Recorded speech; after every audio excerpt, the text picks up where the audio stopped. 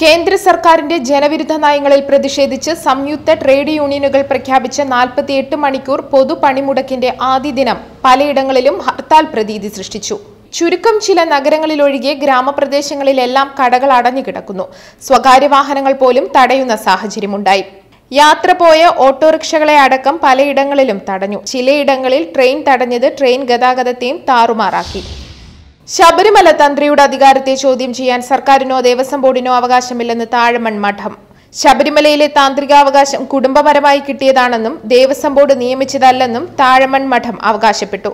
തന്ത്രിയുടെ പ്രതിഫലം ശമ്പളമല്ല, ദക്ഷിണയാണെന്നും സർക്കാരിനുള്ള മറുപടിയായി മഠം വ്യക്തമാക്കി. ബിഷപ്പ് ഫ്രാങ്കോയ്ക്കെതിരായ സമരത്തിൽ പങ്കെടുത്തതിന് സിസ്റ്റർ ലൂസിക്കെതിരെ നടപടി. സമരത്തിൽ പങ്കെടുത്തതിന് sister ലൂസിക്ക് mother superior general notice നൽകി. മാധ്യമങ്ങൾക്ക് അഭിമുഖം നൽകിയതിനും ചാനൽ ചർച്ചകളിൽ പങ്കെടുത്തതിനും വിശദീകരണം നൽകണമെന്ന് നോട്ടീസിൽ ആവശ്യപ്പെടുന്നു. FCC സന്യാസ സഭാംഗവും വയനാട് ദ്വാരകയിലെ സേക്രഡ് ഹാർട്ട് ഹൈസ്കൂളിലെ അധ്യാപികയുമാണ് sister Lucy. Ayodhya case supreme കോടതിയുടെ 5-അംഗ ഭരണഘടനാ ബെഞ്ചിന് വിട്ടു. ഈ മാസം 10-ന് ചീഫ് ജസ്റ്റിസ് ഉൾപ്പെട്ട ഭരണഘടനാ ബെഞ്ച് കേസ് പരിഗണിക്കും. തർക്കഭൂമി 3ആയി വിഭജിച്ച അലഹാബാദ് ഹൈക്കോടതി ഉത്തരവിനെതിരെ സമർപ്പിക്കപ്പെട്ട 16 അപ്പീലുകളാകും പരിഗണിക്കുക. കേസിൽ എങ്ങനെ വാദം കേൾക്കണം, അന്തിമവാദം എപ്പോഴാണ് തുടങ്ങുക തുടങ്ങിയ കാര്യങ്ങൾ 10-ാം തീയതി പരിഗണിക്കും. രാഷ്ട്രീയ പ്രാധാന്യമുള്ള കേസിന്റെ വാദം നേരത്തെ 3-അംഗ ബെഞ്ചാണ് പരിഗണിച്ചിരുന്നത്.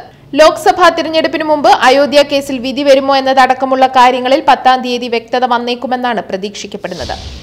പ്രതിപക്ഷ പാർട്ടികളുടെ പ്രതിഷേധത്തിനിടെ പൗരത്വ ഭേദഗതി ബിൽ ലോക്സഭ പാസാക്കി. ബംഗ്ലാദേശ്, പാകിസ്ഥാൻ, അഫ്ഗാനിസ്ഥാൻ എന്നീ രാജ്യങ്ങളിലെ 6 ന്യൂനപക്ഷ വിഭാഗക്കാരിൽ ഇന്ത്യയിൽ നിശ്ചിതകാലം താമസിക്കുന്നവർക്ക് പൗരത്വം നൽകുന്നതിനുള്ള തടസ്സങ്ങൾ നീക്കാൻ ലക്ഷ്യമിടുന്നതാണ് ബിൽ.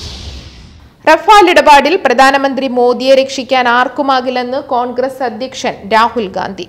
അലോക് വർമ്മയെ CBI ഡയറക്ടർ സ്ഥാനത്തുനിന്ന് നീക്കിയ കേന്ദ്ര സർക്കാർ നടപടി റദ്ദാക്കുകയും അദ്ദേഹത്തെ തൽസ്ഥാനത്ത് പുനഃസ്ഥാപിക്കുകയും ചെയ്ത സുപ്രീം കോടതി ഉത്തരവിന് പിന്നാലെയാണ് രാഹുലിന്റെ പ്രതികരണം.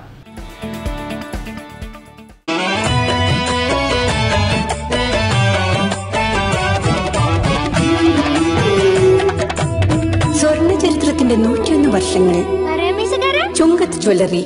അനുഭവം, അതാണ് സത്യം.